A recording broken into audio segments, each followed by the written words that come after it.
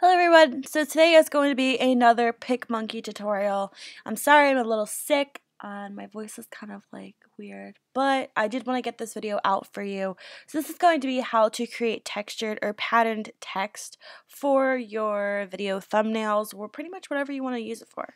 So if you aren't familiar with Picmonkey, Picmonkey is like a website that is very similar to like a Photoshop, but of course it's free, and it's spelled Picmonkey.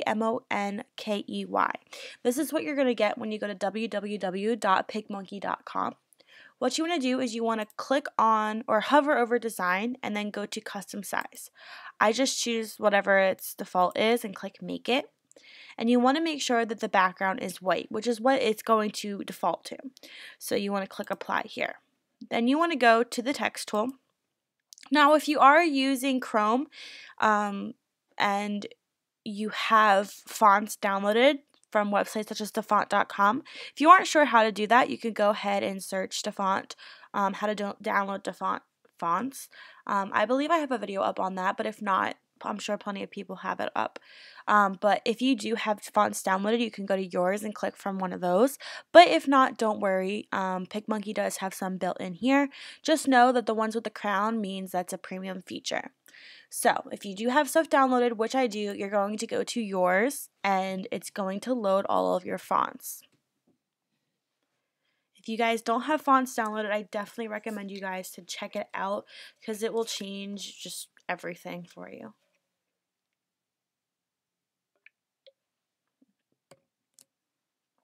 So I'm going to choose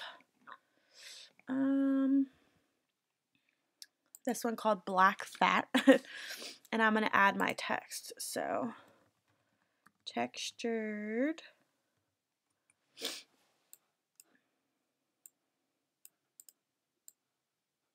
or you could put patterned probably. Patterned is what I'm going to use actually.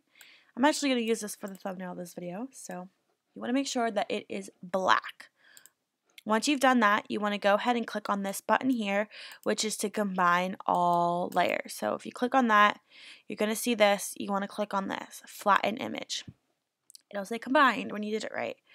Then what you want to do is you want to go to this butterfly tool, which is your overlays, and you want to open up a pattern that you want to use. If you haven't found a pattern, I definitely recommend going on Pinterest. There's a lot of really good ones.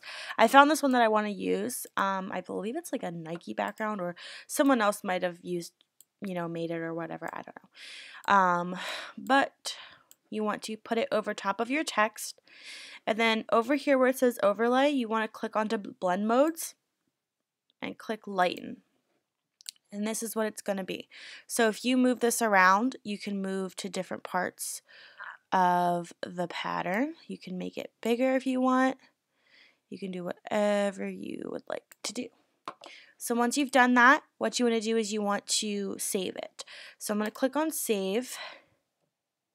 And you can save this as whatever you want to save it as. So save to my computer. And just make sure you know where it's going to. So the next step is to go into your Finder and go to Desktop and find that text. I'm going to double click on it. I'm using a Macintosh computer, but what this tool allows you to do is it allows you to get rid of this white background so that your text will just be, the text.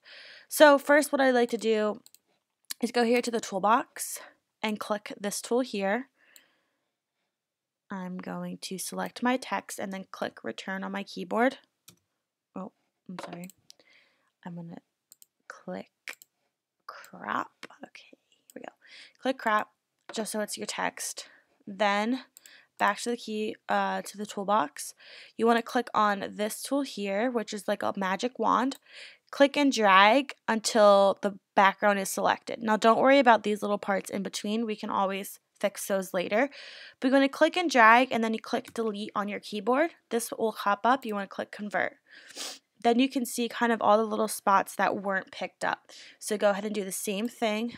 Click and drag in those areas and click delete. Once you've done it once, it doesn't, keep asking you about deleting things. So make sure you get all the little spots here. And just make sure that for your text, it isn't, you know, or the pattern in your text isn't white, or the step will not work. So then what you want to do is just save it.